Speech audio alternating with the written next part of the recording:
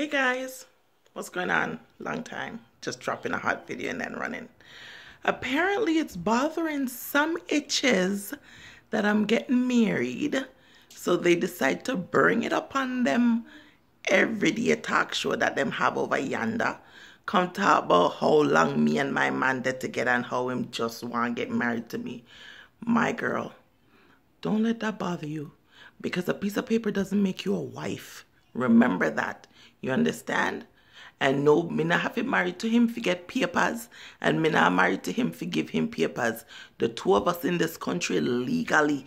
We come here legally. So, when you're going to come try and come for me again, be careful what you talk about.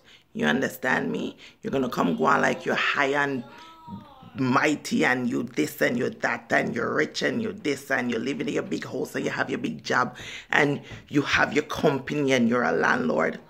My girl, before you come and sit and try to come for chin, go take off the Leons as is tag from off of your coach where you just buy.